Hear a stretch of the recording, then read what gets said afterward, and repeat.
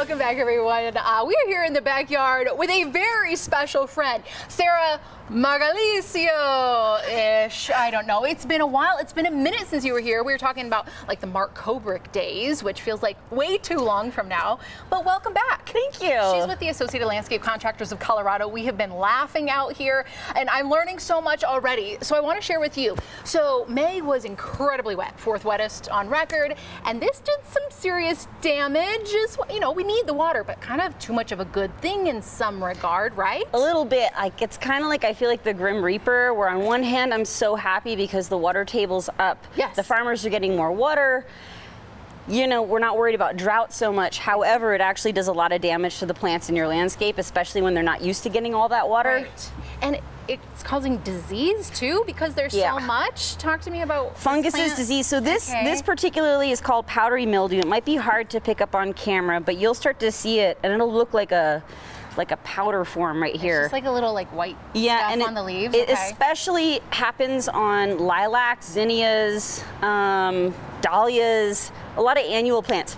And the best thing that you can do for this plant when you see that is just come in and don't be shy. Get the clippers out. And get the clippers out and get that out of there, because you want oxygen flow to come into the plant, because the second you end up getting too much of it's like too many people close to you at a concert and you're like, I need space. Yeah. Because then you're gonna just get spread with glitter.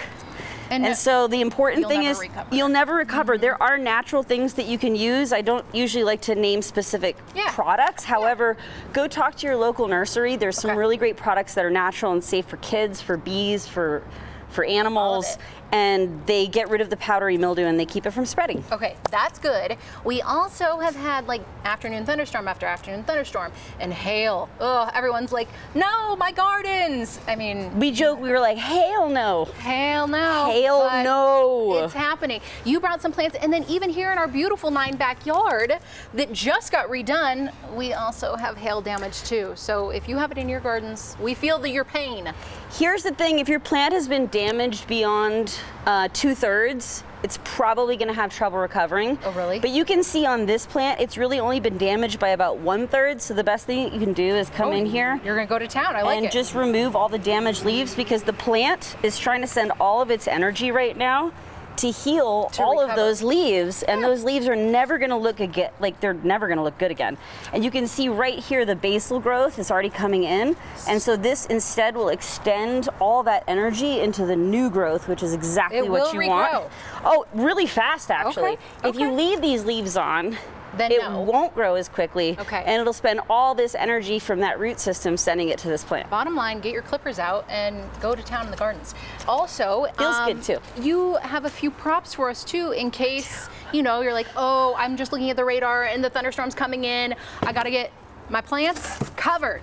Da da da da.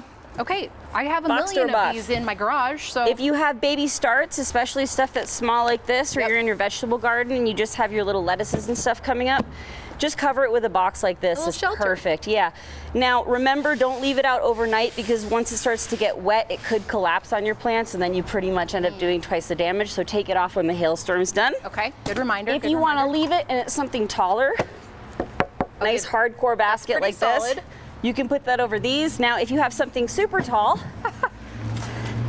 bust I sometimes pull out my hamper. Just mainly my kids' laundry go in this, but sometimes I might decide to cover this entire plant, and then I put I don't want to hurt these lovely dahlias. They're gorgeous. But you can put a protective trash bag on top. Okay. And then you can leave this overnight even. You'll be fine. You just don't want the holes to be empty. Okay. And then you actually have breathing room on the sides. That's awesome. So you just cover the top. Okay. And your gardens will stay alive and beautiful despite the crazy weather that we have had this spring season. But if it looks this bad, don't try to save it. And if it starts looking rotten, also let it go. I say send it to the compost gods. Okay. All right. Sarah, this was so fun. Thanks for coming in. Please come back soon. Great to see you. All right. You too. Don't go anywhere. 9 News at 4 returns right after this.